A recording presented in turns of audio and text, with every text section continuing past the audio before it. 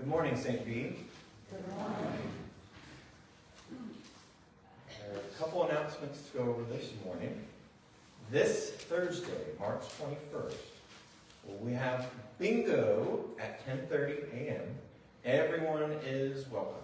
I do understand not everyone will be there because some people are working that morning, but if you can come, please come. It'll be fun. I won't be able to be there. I won't come. March 22nd, that Friday, we're going to do our second game night at 6 p.m. Last time it went really, really well. Everyone, again, is invited, and it's really, really fun time. Bring a game to share. That's what we did last time. You know, if you wanted to bring something you'd like to play with everybody else. It's really fun. I will bring that one game, a dice game. It's happening this time. March 28th, next Thursday, we will have a Monday, Thursday service at 6 p.m.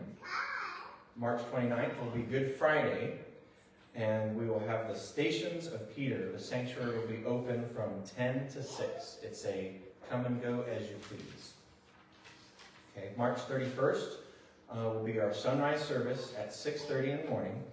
There'll be a breakfast potluck at 8:30, and worship will begin at 10 with no Sunday school that Sunday.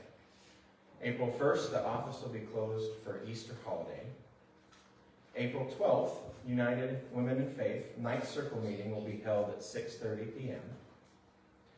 We're still working on a church cookbook. The United Women in Faith are putting together the cookbook to sell. We still need more help. Please give any recipes you wish to have included in the cookbook, and the deadline for recipes is April 1st. Our Easter egg hunt will be the morning of Easter, morning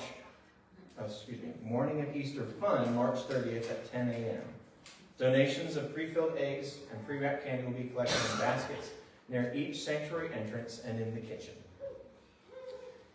You can place an order for Easter lilies in honor of memory of your loved ones. The lilies will adorn our sanctuary on Easter morning. You may take your flowers home following the 10 a.m. worship service. Order slips are located at both sanctuary doors and will be accepted throughout the day. Please fill out the attendance pad at the end of your pew so we know that you are here to worship with us today. And then we have an announcement on Encore.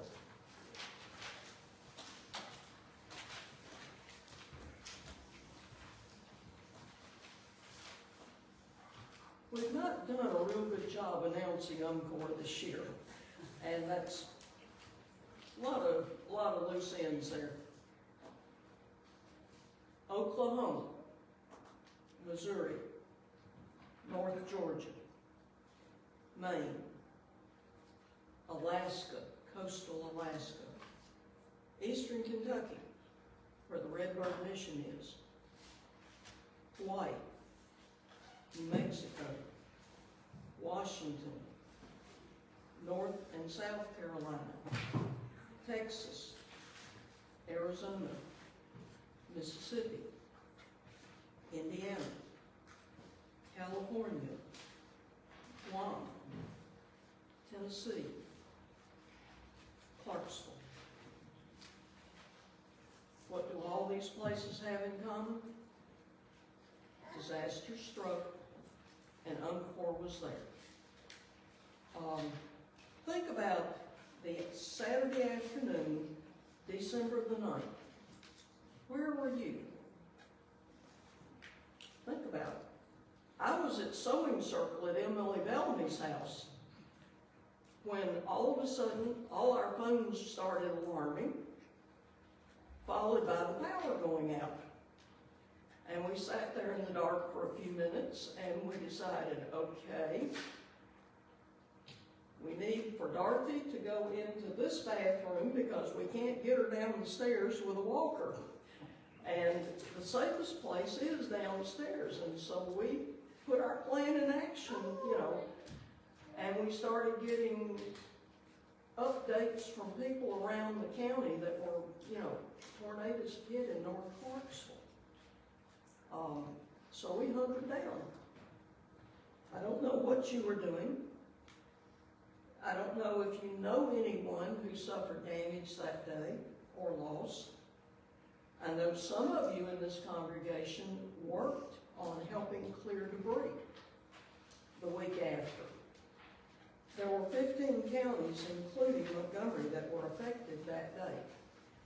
And as soon as Bishop Bill McWillie made a request to UMCOR, a $10,000 solidarity grant was sent to our conference. Now, this was for immediate needs, things like motel vouchers, gas cards, things like that that could immediately give instant relief. Today, well, okay, tornadoes, wildfires, typhoons, flooding, hurricanes, gun violence.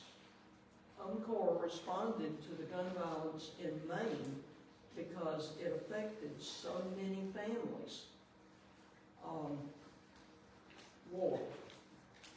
When disaster happens, the bishop of the conference that's affected makes a request for aid from UMCOR, and that immediate response is the $10,000 solidarity grant.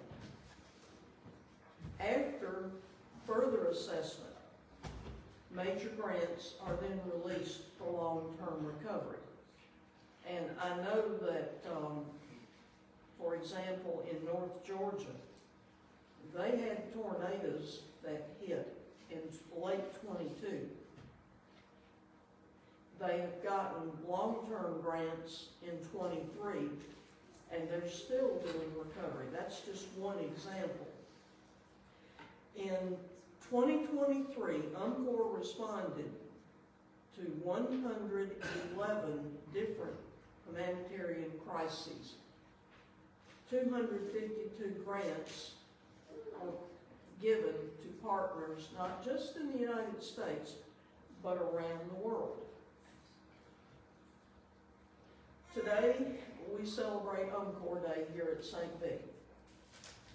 And I've used the word UMCOR, assuming that you all know the Methodist alphabet, but in case you don't, UMCOR, United Methodist Committee on Relief.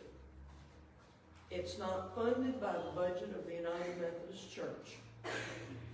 The only funding that UMCOR gets for disaster relief is through offerings like the one we're going to take up today. And I'll throw this out. If you didn't come prepared today, put it in the plate next Sunday. We'll wait about a week or two before we send it in to the National UMCOR office. If you're paying by putting a donation in by check, please make the check to St. Bethlehem United Methodist Church, and then in big letters write for UMCOR. If you want to put loose cash in the plate, put it in an envelope, mark it, big letters, UMCOR. Churches around throughout Methodism, either last Sunday or this Sunday, are taking up an offering for UMCOR, so that because we're giving today, the funding will be there for the disaster that hits next week, next month.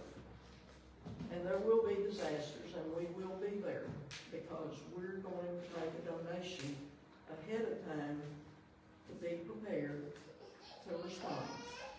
So, thank you, St. Lee, in advance. You're always generous. And we in Clarksville have been on the receiving end, unfortunately, twice. We know what it's like to deal with a tornado disaster. Thank you, St. Lee.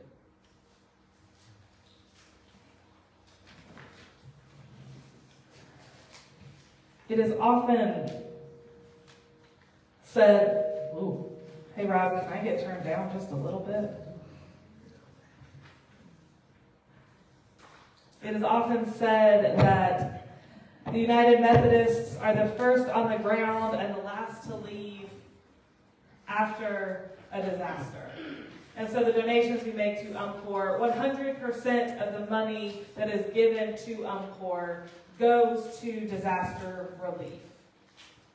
100%. Every dollar that is given to UMCOR goes to aid in recovery from disasters. And that is very much a point of pride for an organization that does such good work that UMCOR does. One additional announcement is that if you did not have a chance to have your directory picture taken in the last couple of weeks, Phyllis did bring her camera today, and so right after church you will have the opportunity to have your picture taken. Now, most importantly, I hope you know that whether this is your first time or you have been attending for years, whether you're strong in your faith or you still have some questions, no matter your age, your tax bracket, your ability, or the color of your skin, no matter who you love or who loves you, you are welcome here. I invite you now to join me in our call to worship. Why are you here? I am seeking God with my whole heart, with my entire mind, with the fire burning in my bones. I see it. You're in the right place. This is God's house. The door is open to you. Why are you here? I am seeking God with my whole heart, with my entire mind, with the fire burning in my bones. We see that in you. You're in the right place. This is God's house. The door is open to you. Let us worship God. Let us learn from the Spirit. Amen. I invite you now to stand as you are able as we sing together hymn number 390, Forgive Our Sins as We Forgive. Margaret will play through the entire song once, and then we will join in singing.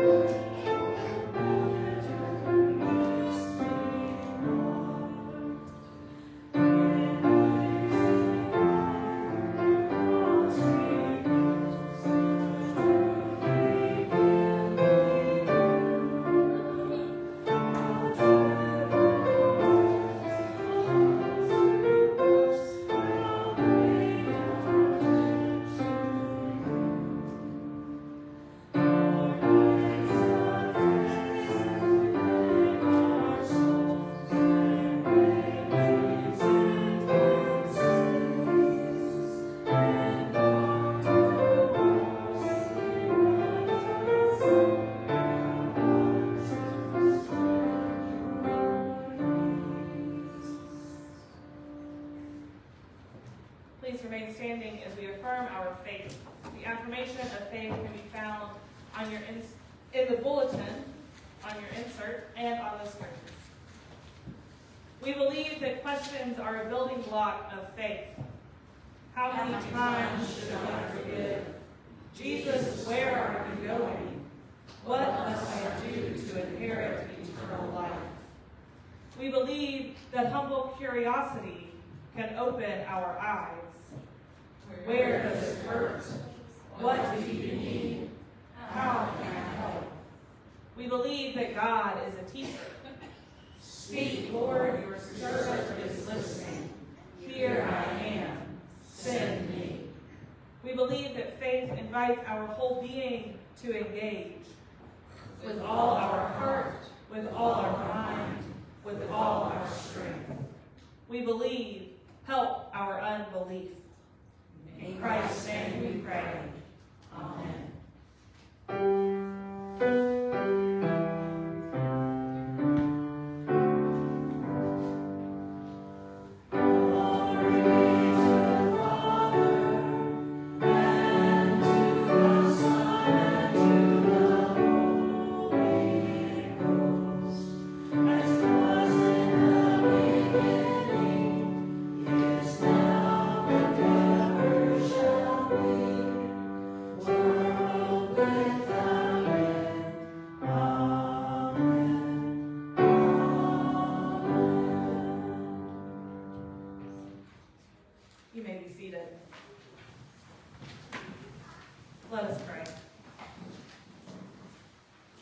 teaching God, we want to learn your ways.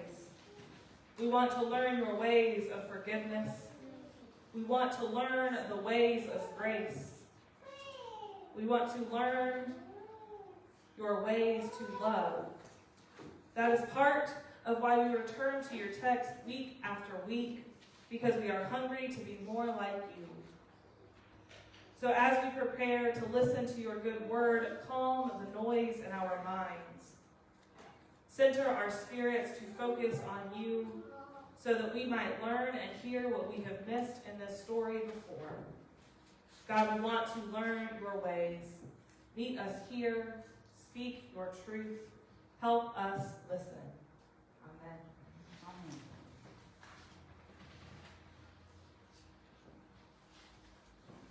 Today's first reading can be found in Psalm 119, verses 9 through 16. How can young people keep their way pure? By guarding it according to your word.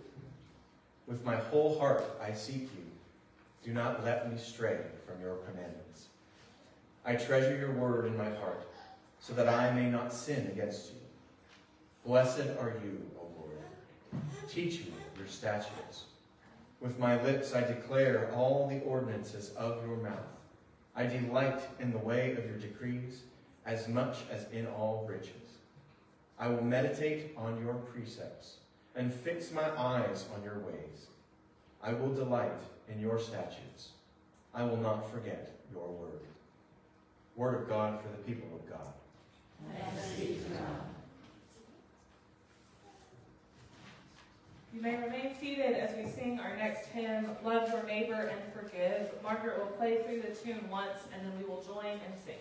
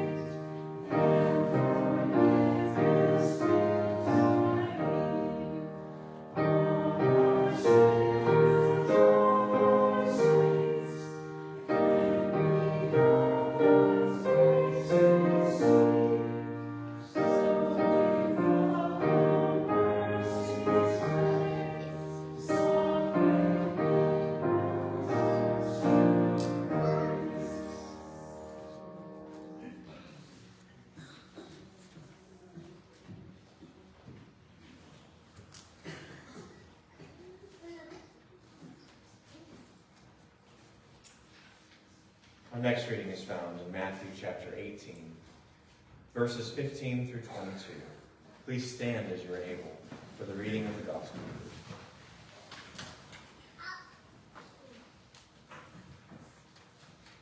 If another member of the church sins against you, go and point out the fault when the two of you are alone.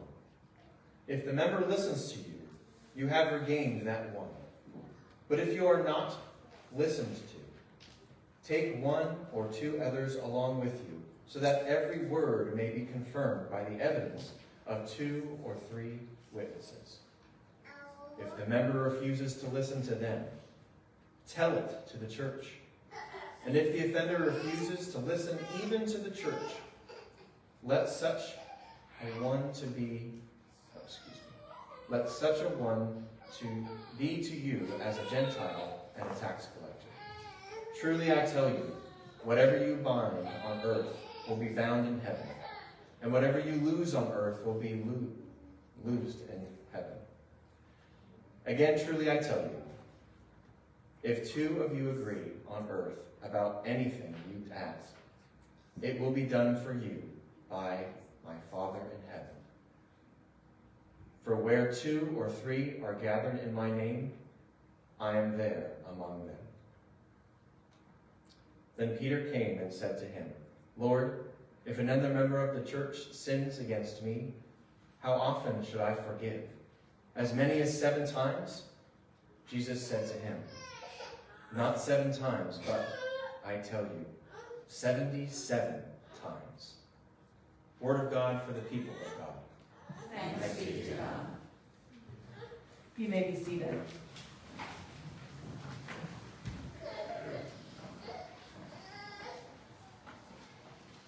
Teach Me by Reverend Sarah A. Steed.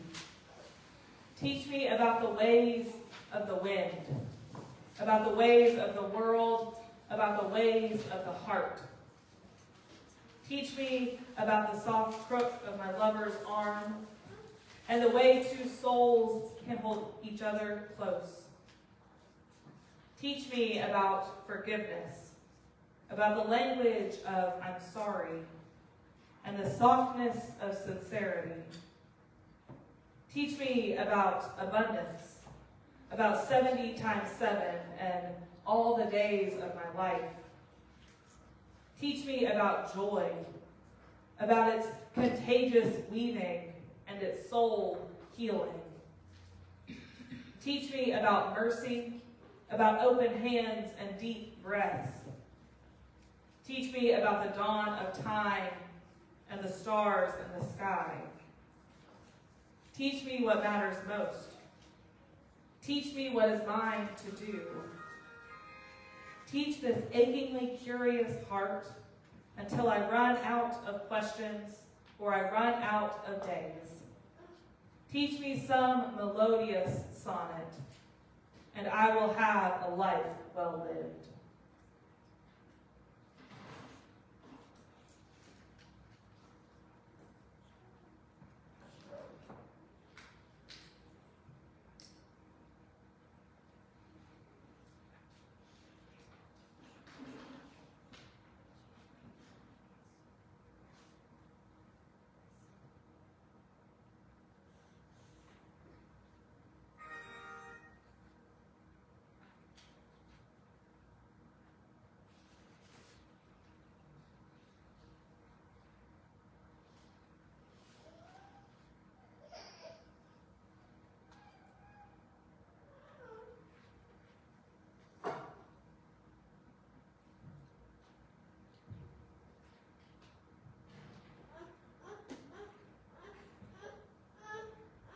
Amen. There is so much we have to learn. And sometimes we forget just how much we have to learn until we are trying to teach a new person the knowledge that we have long taken for granted. Things like not running into the road, how to wave and clap, how to be silly. And then we learn those things only to discover there are more things we have to learn. Algebra, grammar, chemistry, taxes and etiquette and meal prepping. And along the way, we learn about conflict and feeling our emotions and how to treat one another. And one of the best ways we learn those things, one of the best ways we learn in general, is when we make mistakes.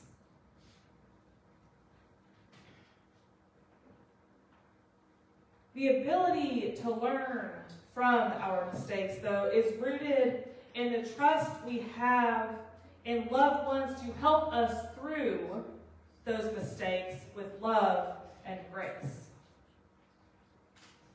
They help give us the navigational beacons of living in the world.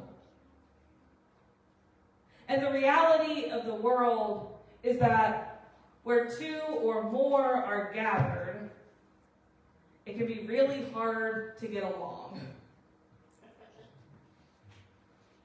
Luckily for us, Jesus is our ever-present teacher who presents us this living textbook of Scripture that teaches us how to act in ways that invite ourselves and our neighbors, our community, our world into life abundant. In our text today, we hear Jesus offer a step-by-step guide to conflict resolution. First, go to the person that hurt you to address the pain that has been caused. If that works, great. If not, continue to page 2. Next, take a friend so there is a witness to the conversation so that there is a level of accountability. If that works, great. If not, continue to page 3. Finally, take it before the whole church. With these steps that Jesus is offering, he's offering this path of reconciliation and forgiveness. But forgiveness is tricky. And sometimes we struggle to talk about forgiveness. Sometimes we can only hear the voice in our head chiding, "Forgive and forget." Forgive and forget would make our lives so much easier. Unfortunately, the forgetting part is all but impossible. And is also potentially harmful. In an interview with Sojourners, Mitchell Atencio interviews the womanist theology and clinical psychologist Dr. Chaniqua Walker Barnes. As a professor of practical theology and pastoral care at Columbia Theological Seminary, she has seen people wrestle with Scripture's call to forgiveness, called to forgive those who have done them great harm. And as a clinician, she knows that forgiveness and its opposite, unforgiveness, is not something we just decide, but is an ongoing process that is connected to our biology and our neurochemistry and our trauma history. And so in the interview, Dr. Walker Barnes is asked, how does clinical research affect how we should read the Bible's instruction to forgive? She replies, Christians often have a forgive and forget attitude. That is part of how I started talking about forgiveness clinically. Because I would have clients often who would say, I'm supposed to forgive and forget. And being a psychologist, I would think you can't. Unless you have a brain lesion or some other type of traumatic brain injury, you're not going to forget. And that's not what forgiveness is. But a lot of Christians have the mentality that forgiveness is this one and done thing.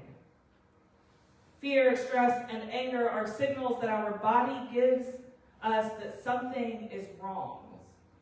If somebody has harmed us, forgiveness doesn't necessarily mean forgetting that person might be harmful, especially if they're unrepentant, a predator, or abusive in any way.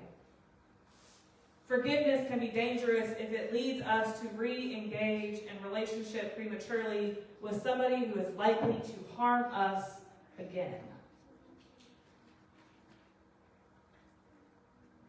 It's important that we remember that forgiveness does not absolve us from accountability. There are consequences when harm is committed. As Thomas continues to sprint toward toddlerhood, Ryan and I have been thinking a lot about what discipline looks like for someone who is absolutely impossible to reason with. The result is me spending hours reading articles about logical consequences to actions. In 1985, Jane Nelson outlined the 3 R's for logical consequences. Consequences should be 1, related to the behavior, 2, respectful towards the child and not involve shame or blame, and 3, reasonable in both the child's and parent's perspective. An example of a logical consequence would be if your child drew on the wall, they are instructed to clean up what they drew on the wall. There's an expectation that when a wrong is done, there will be steps taken to right that wrong and begin the work of reconciliation. So what do we do when we can't see the logical consequences to harm? How do we forgive when the other person is incapable of seeing the harm they have caused? Forgiveness is a deeply vulnerable experience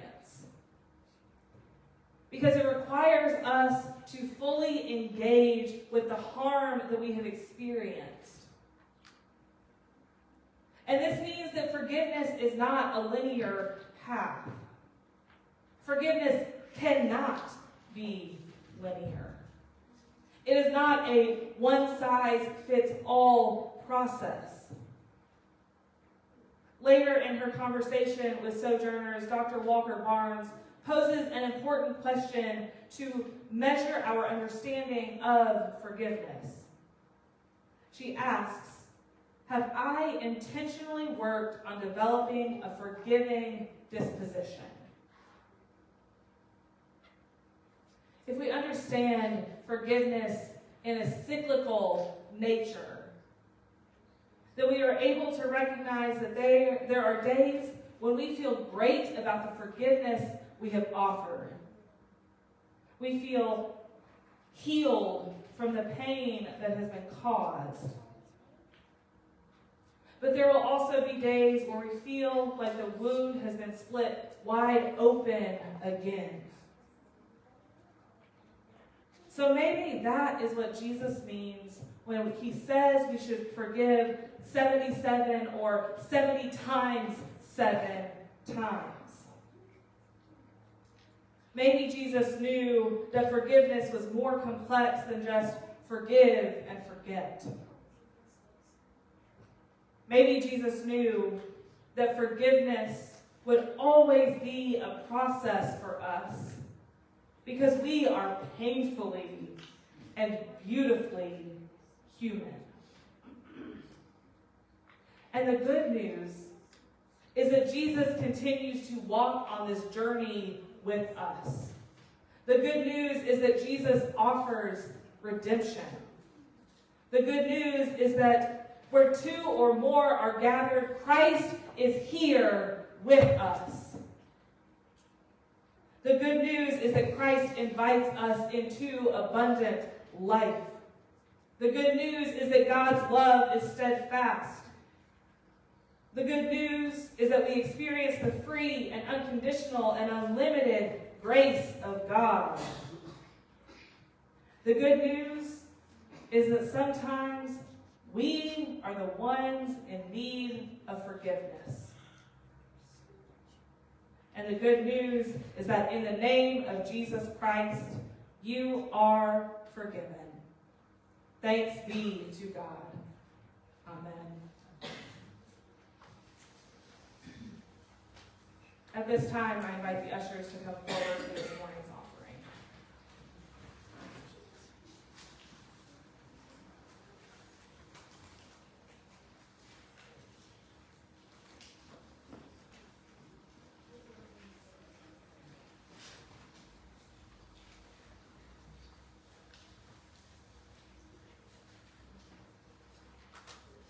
Let us pray.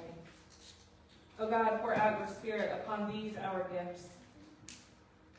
Gifts that have been graciously given to us that we now humbly return to you. May they be used to further your kingdom, to aid when the disasters of the world strike, to be a reminder that the kingdom of God is here and now. In Jesus' name we pray. Amen.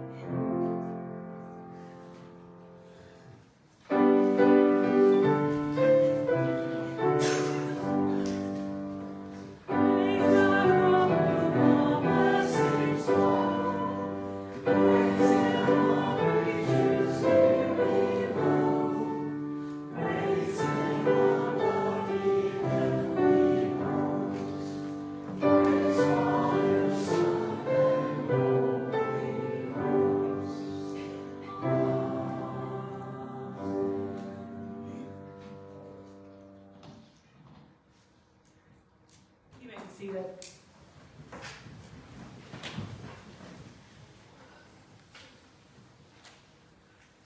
As we come to our time of prayer this morning, our full prayer list can be found on the back of the bulletin. Are there others who would like to lift up this morning? Nita? Elvis Ezel, a longtime member of St. D, died this past week. Funeral is this afternoon in Dover. Elvis Ezel, who was a longtime member of this church, passed away last week. Her service is today in Dover.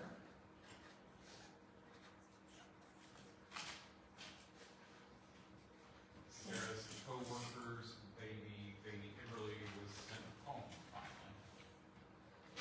Sarah's co-worker, not Emberly. Emberly is the daughter of Sarah's co-worker. We have been praying for her for several months now. She has been in the NICU at Vanderbilt after being born early and was trying to gain weight and had a couple other setbacks.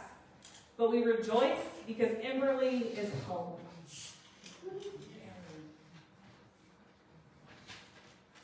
Robert?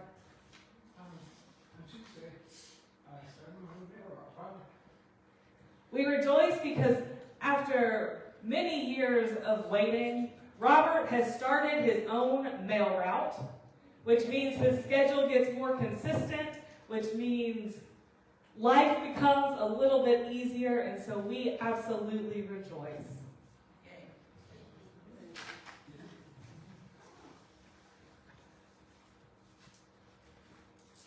Are there any others? Yeah. I forgot to mention, Elvis was Coralie Gibbs' sister. Yes. For those that didn't know. Elvis Ezel, who passed away last week, was Coralie Gibbs' sister, who passed away last year.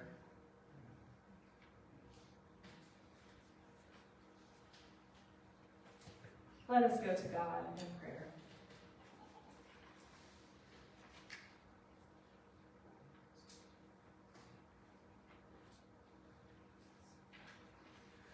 Holy and loving God, we give you thanks for this day.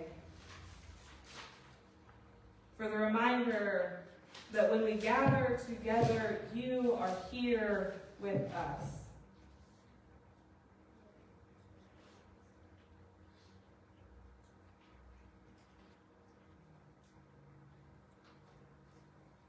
Oh God, we give you thanks that you hear our prayers and know our needs. We give you thanks that you are with us in our times of deep grief and loss. And we give you thanks that you are with us in times of great joy and reunion.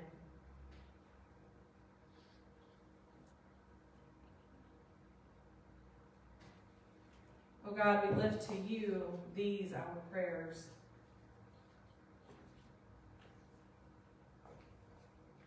Prayers for hope, prayers for peace, prayers of rejoicing, prayers for forgiveness. Oh God, we know there are times, possibly even today,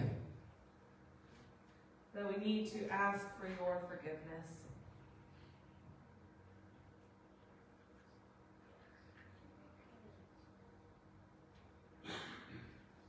That sometimes even our best of intentions fall short.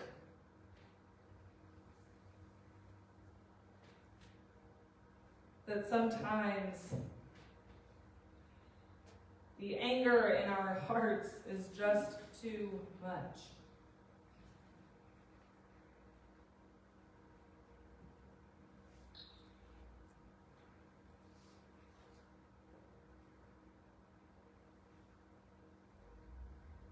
Oh God, we know that the moment we ask for forgiveness, you offer it freely.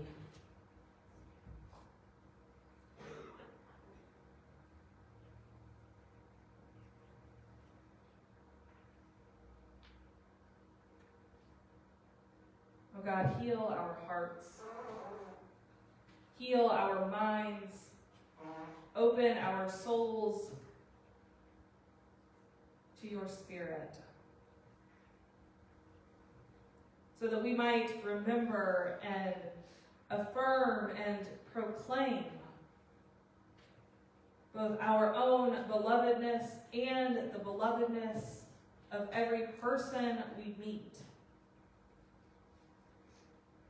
Remembering that we are all created in your own image, and you have called us good.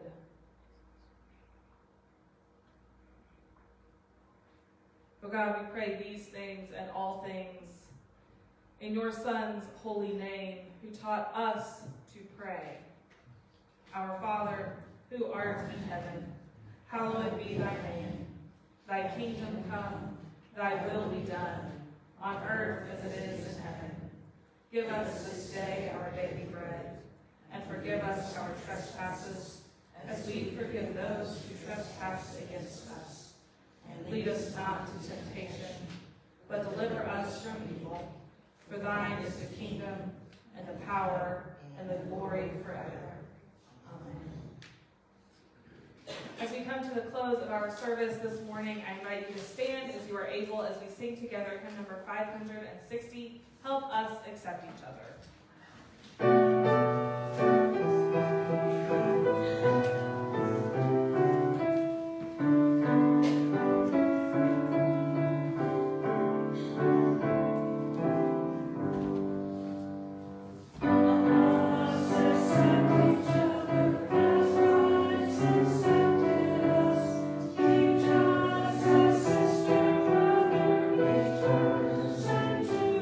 Grace.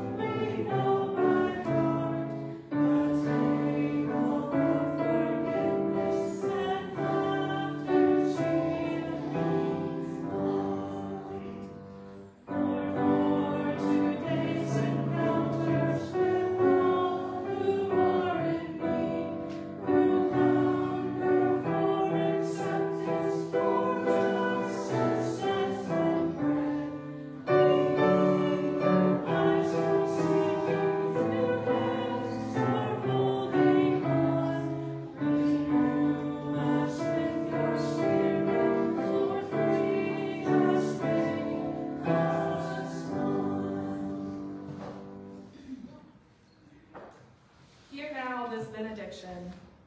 Beloved wanderer, as you leave this place, may you carry your curious heart on your sleeve. May you look for God in every face. May you find courage to get out of the boat, to run to the tomb, and to speak of your faith.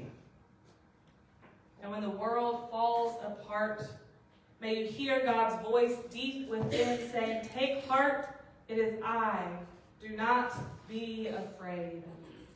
You are called, you are blessed in both your ups and in your downs. You always belong to God. Go now in peace. Go trusting that good news. Amen.